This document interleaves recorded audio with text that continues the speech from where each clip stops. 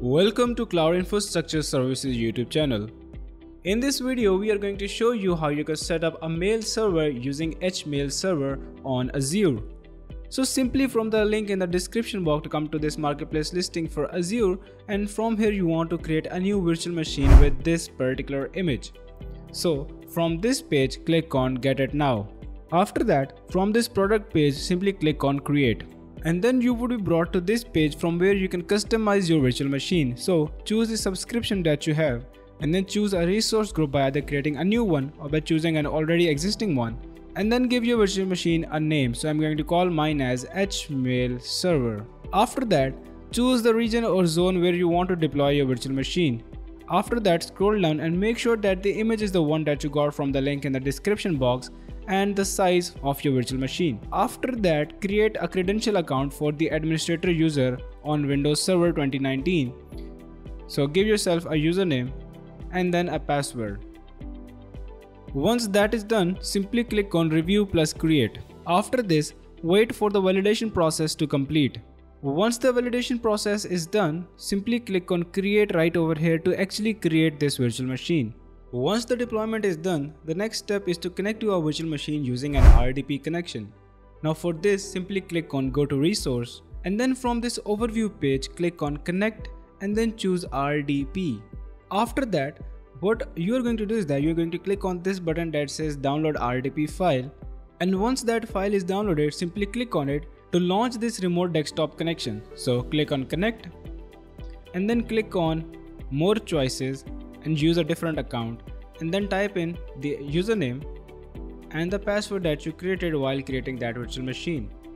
Once that is done, simply click on OK, and then it is going to prompt you that you're trying to connect to a remote desktop. So click on Yes and then wait for the connection to be established and also for the Windows Server to completely load.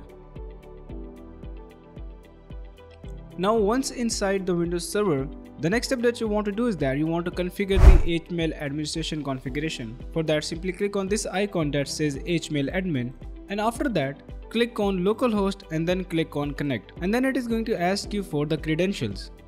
So the password for the administrator account is 1, 2, 3, 4, 5 and 6. Type that in and click on OK. Now this is going to open up this hMail administrator control panel.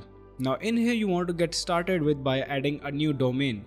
So click on Add Domain, and then you're going to add in the domain that you currently have on which you have a mailing service. So for example, let's just go with something.com. But make sure to provide valid domain name, otherwise this hMailServer would not work. After that, click on Save, and you can see that your domain has been created, but now you want to set up some user accounts within this domain. So click on Accounts and then click on Add.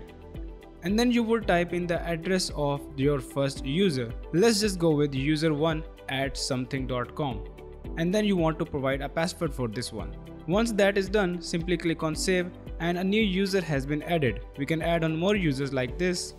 We can go user2 and give it a password and then save. Now as you can see that 2 of the users have been added to our domain. Now to ensure the working of this hMailServer, what you want to do is that you want to specify the public host name of your domain or the email service provider. So click on Settings, click on this tiny plus icon, expand the settings and then expand the protocols, and then click on SMTP. Now in this SMTP, you're going to switch over to the tab that says Delivery of Email, and then under local host name, you're going to type in the full host name of your email provider.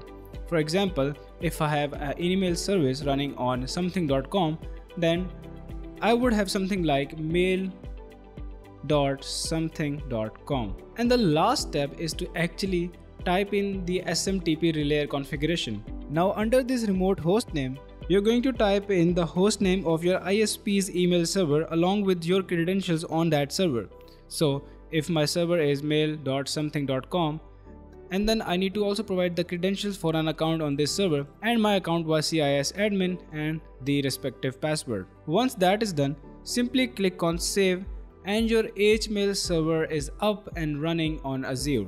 Now that brings us to the end of this video. Now if you have any queries regarding this video, make sure to leave that query in the comment section down below and we will get to you as soon as possible. And also make sure to check out the links in the description box for the step-by-step blog post listing on how to set up hMailServer on Azure and also for the marketplace listing for Azure.